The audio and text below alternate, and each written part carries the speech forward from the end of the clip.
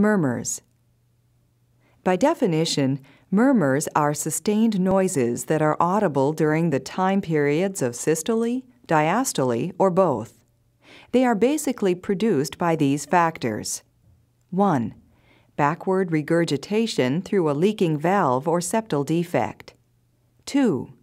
Forward flow through a narrowed or deformed valve or conduit or through an arterial venous connection. 3.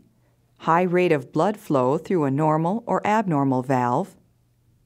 4. Vibration of loose structures within the heart, i.e., chordae tendineae or valvular tissue.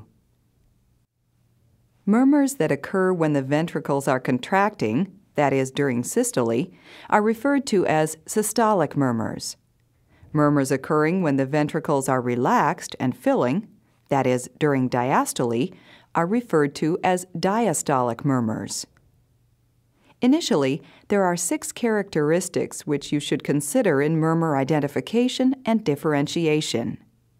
1.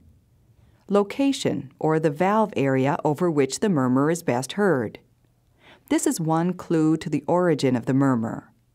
Murmurs of mitral origin are usually best heard at the apex.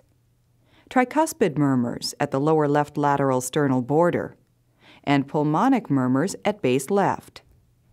Aortic systolic murmurs are best heard at base right, and aortic diastolic murmurs at Erb's point, the third intercostal space to the left of the sternum. 2. Frequency, pitch, low, medium, or high. 3. Intensity. Use the 1 to 6 grading system. 4.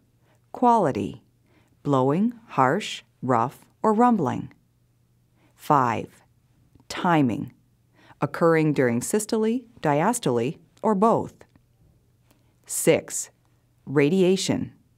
Areas where the sound is audible in addition to the area over which it is heard best. 2 additional characteristics may be considered as you become more adept at auscultation. These are 1.